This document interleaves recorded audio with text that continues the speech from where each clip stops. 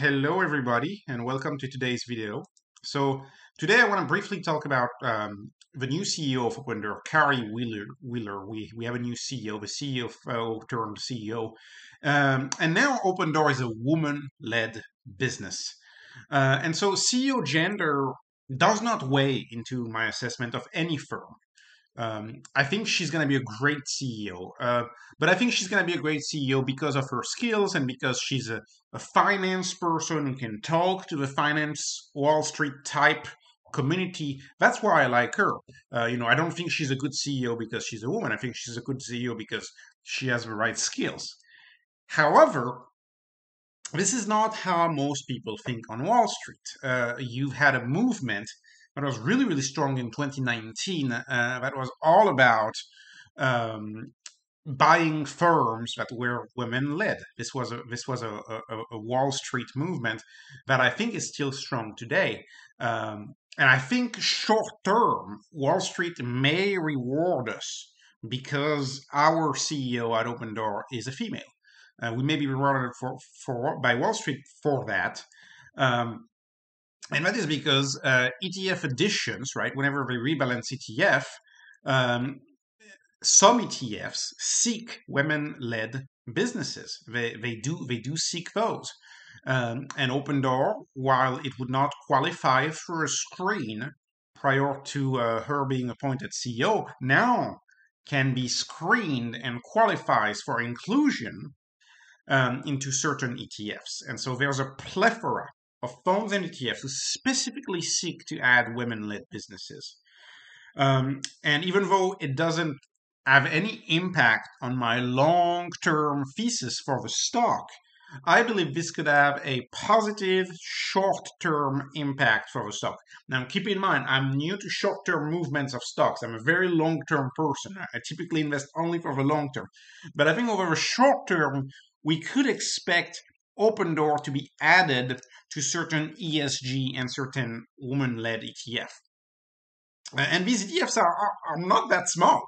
I mean, they're pretty big. The Spider Gender Diversity ETF has more than $200 million in management. Keep in mind that's after the market crash that we've had, right? So it was probably half a billion before. But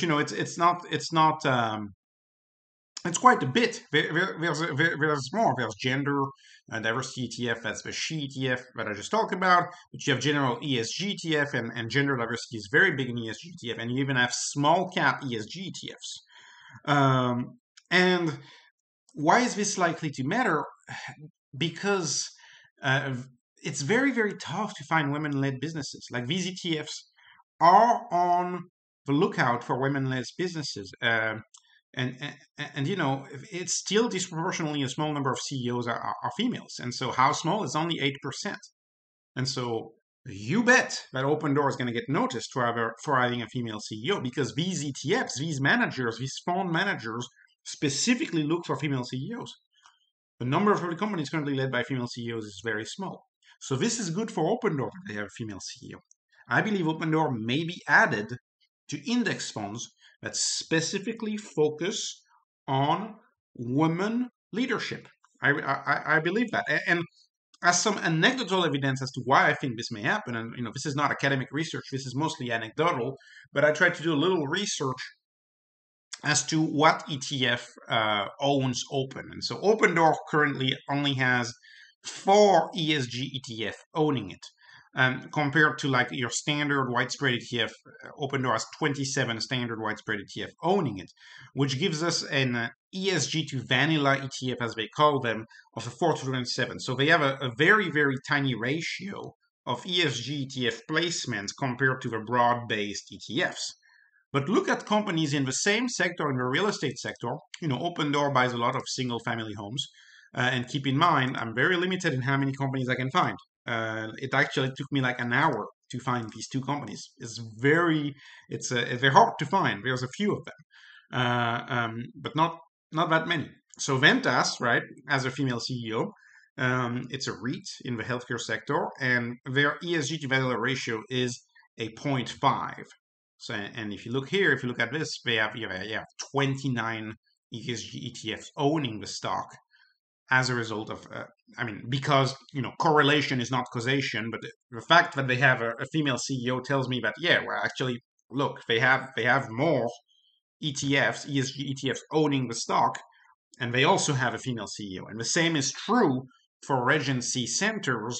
It's the real estate again, but in the retail sector, this time with a female CEO, and the ESG to vanilla ratio is 0.31. So this is anecdotal, right? I don't have 20 observations. I only have 2 other observations. So I don't have any statistical significance here.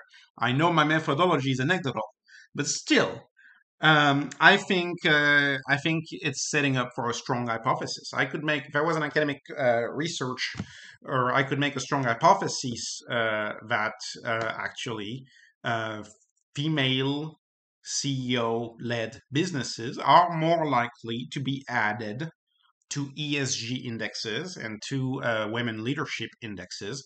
And again, this is a part of Wall Street that is pretty popular, and I think could help the stock in the short term. Also noteworthy is the fact that there's a lot of retail shareholders as well as pension funds that specifically seek women-led businesses. And remember the article that I showed you earlier, so few. They are very, very, very hard to find. In fact, when I look at my portfolio, Opendoor is the only one, which is very interesting. So few of them. And it's a major trend in Wall Street, in traditional Wall Street. Therefore, I think this could help us in the short term.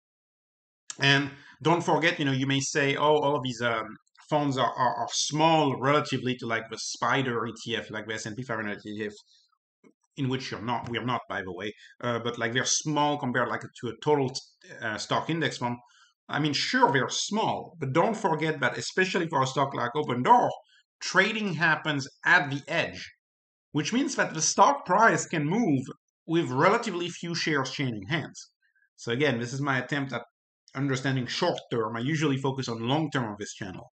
But my hypothesis, based on my anecdotal evidence, is that over the short term, I think Opendoor could see some benefits from having a female CEO because there's so many funds, so many ETFs on the lookout specifically about that.